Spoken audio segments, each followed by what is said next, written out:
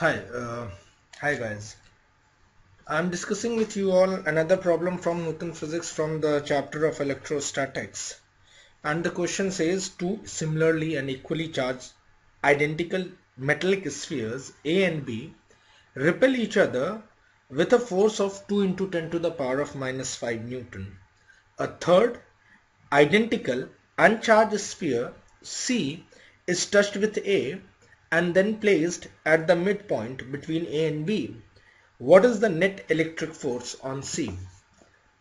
So I have to find out the net electric force on metallic sphere C, which is placed in between A and B. So here you can see I have taken a metallic sphere A having charge Q and another metallic sphere B having charge Q. These spheres are separated from each other by a distance of x. Now, as for the question, the force of repulsion between the two spheres happens to be 2 into 10 to the power of minus 5 Newton. Now, we know that the Coulomb's law states the force of attraction or repulsion between any two charged body, and the force of attraction or repulsion between any two charged body is given by the formula F is equals to 1 upon 4 pi epsilon naught Q1 Q2 by R square. Now here Q1 was equals to Q, Q2 is equals to Q. So in this formula, when I substitute 1 upon 4 pi epsilon naught Q into Q, that becomes Q square upon x square, and this value and this force of repulsion happens to be 2 into 10 to the power of minus 5 Newton. Now a third charge comes into the picture. That third charge is first touched with A over here, and then it is placed at the center. Now when the third charge the third charge sphere comes and touches with A, then the total charge between them happens to be 0 of the uncharged metallic sphere C and Q of the metallic charge sphere A. So the total charge happens to be 0 plus Q, or that equals to Q, and then you separate them apart. Now when you separate them apart, the total charge 0 plus Q, that is Q, gets redistributed equally between the two metallic spheres. So the metallic sphere A also gets Q by 2 and metallic sphere C also gets Q by 2. Both the spheres carries this equal or get charges equally.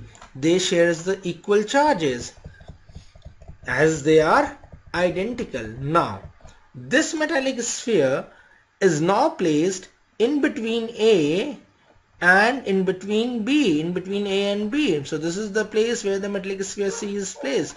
Now A is going to repel metallic sphere C as they are like charges, and metallic sphere B is also going to repel C because they are also like charges. Here also the charge is positive and here also the charge is positive, though the magnitude differs.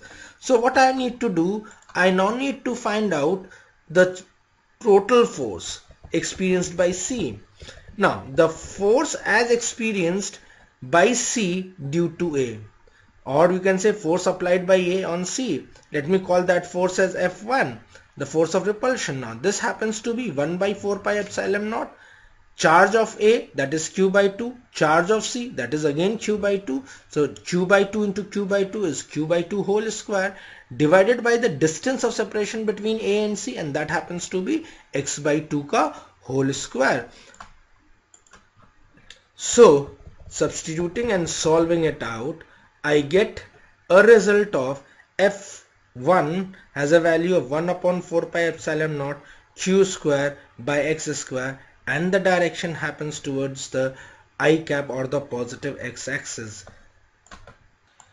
Now let's find out the force as applied by B on C, and I'm calling this force as F2. So what was the charge of C? That was Q by 2. What was the charge of B? That was Q.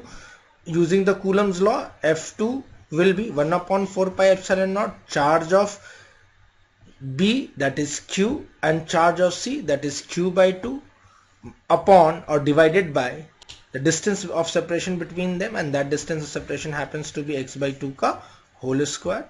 Rearranging and solving it out, 1 upon 4 pi epsilon naught Q square by 2 divided by x square by 4, and then I get F2 equals to 1 upon 4 pi epsilon naught 2q square upon x square, and this force, remember, it was directed towards the left or minus I cap.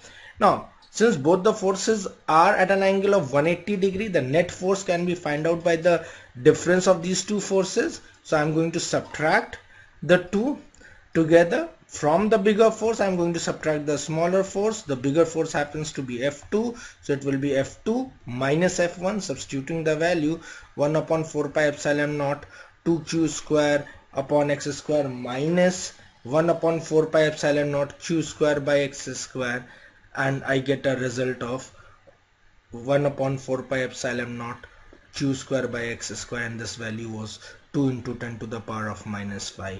Thank you.